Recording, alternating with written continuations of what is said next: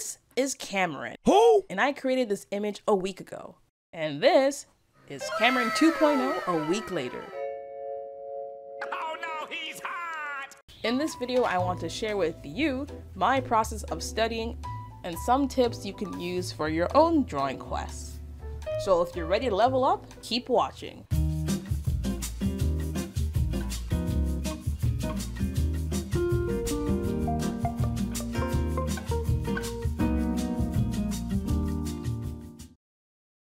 Day 0, assessment day. I never really had a grasp on how to draw faces. Most of the time they would just come out looking crazy or flat, and I was just sick of it, especially my inability to draw men. So that's how Cameron was born. I conjured up this drawing from my mind without any reference, big flex, to gauge my drawing skills. And I must say, I was really annoyed during this process. Why? Because my lack of skill and technique was being reflected back at me clear as day. Drawing faces is hard enough as it is, especially from the front view, but I was determined to make it work. So I signed up for 7 days of suffering. Looking at the final image of Beta Cameron, I set my 7-day goal to 1. Understand the head as a 3-dimensional object, 2. Understand the shape of the jaw from different angles, and 3. The placement of the features. To start the drawing session, I decided to review the basics of head construction with this wonderful book, Figure Drawing, Design, and Invention by Michael Hampton. Amazing book. Highly, highly recommend. After reading the book for a little bit, I started drawing my heads as a sphere with an invisible line that wraps around the entire circle to force my brain into seeing the head as a 3-dimensional object, just like the examples in the figure drawing book. And while I'm constructing the face, I'm keeping the basic loomis proportion in mind. For example, the bottom of the nose being in line with the bottom of the ears, and the top of the ears being aligned with the bottom of the eye line. These are just warm-ups, so I'm allowing myself to draw whatever I think is correct. After warm-ups, I took to my iPad and started doing studies from Pinterest photos. What I would do is trace over the image with simple shapes and guidelines and try to replicate that image based off of the guidelines I set. Now, I know some of you are probably thinking,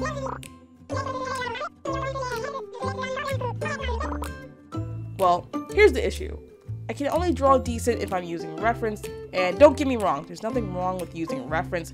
I just want to improve my fundamental understanding of the face so I can feel more confident about my drawing abilities. And 2, I'm not satisfied with my general style. By doing these studies, I hope to come closer to drawing how I want. Back to my studies. I wanted to mainly improve on drawing men, but I drew women anyway because I needed some stress relievers. Which leads me to lesson number 1. You can only improve as much as your eyes are willing to see. Meaning, if I keep drawing the same thing without deeply analyzing my mistakes, I'm bound to keep repeating them. Day 2. I jumped straight into studies on my iPad. I wasn't really feeling like studying that day, so I switched to drawing heads from my imagination. This was kind of a cheat day because I didn't draw men. As much as I believe in pushing yourself, studying needs to be fun, first and foremost. Lesson 2. If you don't feel like practicing, draw something you like, or that you're comfortable with. Drawing something is better than nothing. So I managed to get myself together after a few minutes and decided to draw and study eyes. When drawing anime eyes, it's so easy to forget that the eyes are a sphere, wrapped between upper and lower eyelids. Studying the eyes really helped this concept stick into my brain. I couldn't wait for the next day to apply what I learned from today's session. Day 3. I started to warm up by drawing heads from my memory, while trying to recall all the knowledge I racked up from the past 2 days. And well, the results were... What is that? Disappointing. It almost felt like my skills had regressed, but I tried to be gentle with myself because, after all, they were just warm-ups. However, I did learn some valuable insights from these sketches. 1. I noticed that I had difficulties drawing the eyes at 3/4, and 2. My male faces had very feminine and moe structures. For example, the big head and slim neck. So today's goal was to practice drawing and scaling the face at 3/4. Lesson 3. When you're learning something new, make sure you have a clear goal in mind for each session. Again, I'm doing studies from Pinterest, and then after those studies, I try to draw the image again from my imagination.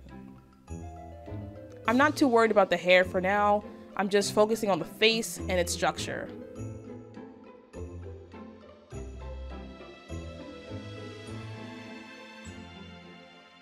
Day 4.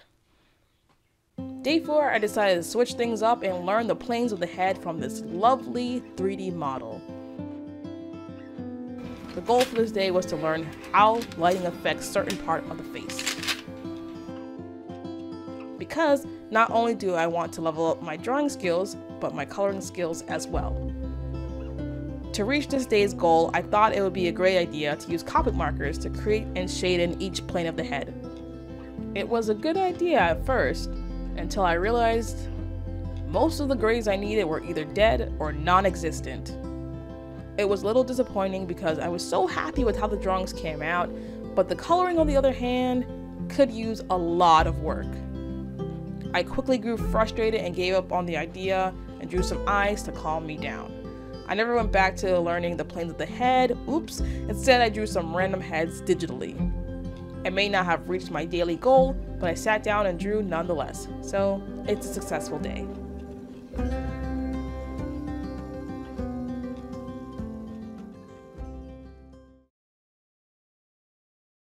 Day 5 starts back up again with a warm-up, and I noticed that my general face shapes have improved alongside the placement of the eyes. However, I still struggled with things such as the nose and the mouth placement. So what I decided to do was give the 3D head another try. I positioned the model to a 3/4 view, and instead of using Copic markers, I used charcoal pencils to block in the shadows and tones. I didn't have much time to draw that day, but I grew bored of drawing the same type of faces and random models from Pinterest, so I switched things up. I decided to draw some video game characters. Hi, Virgil. And that helped me break up the monotony by a landslide. Drawing video game characters saved me from the existential crisis I was put into from drawing all this semi-realism. It hydrated my skin, cleared my acne, and uncovered my life purpose all in one sitting. No matter how much I run away from it, at the end of the day, drawing anime/video games is my essence. Day 6. I literally don't know what happened on day 6. I only managed to draw this guy? I guess I'll say I was practicing coloring for the big day tomorrow.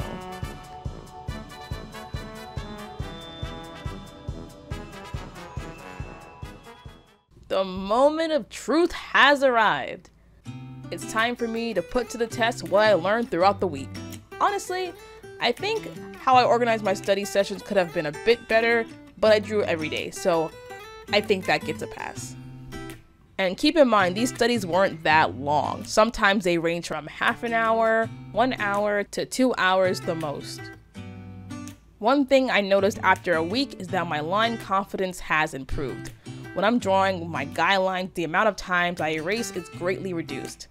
And because I'm more familiar with thinking about the head as a three-dimensional object, the placement of the features becomes a lot easier. So here's what I learned about studying from these 7 days. 1. Getting to know your subject on a 3D level prevents your drawings from looking flat. 2. Drawing consecutively helps to keep your momentum and understanding. 3. You don't have to draw all day. I found that my shorter period studies were more effective than my long period studies because after a certain period of time, my brain stops concentrating. Find whatever that magic number is for you and try to maximize your study time within that frame. You don't need 30 days to improve your art. 1 day alone is enough to see a dramatic change in your skills. I know it may seem obvious, but someone might need this reminder. If you're someone, hey, how's it going? The moral of the story is no matter if you practice drawing for 1 day, 7 days, or 30 days, if you sit down to study outside your comfort zone, you will improve, even if you don't feel like you have. If the art gods could make you a master in one skill, what would it be? Comment down below. I would love to hear what you guys have to say. And I will see you again next time.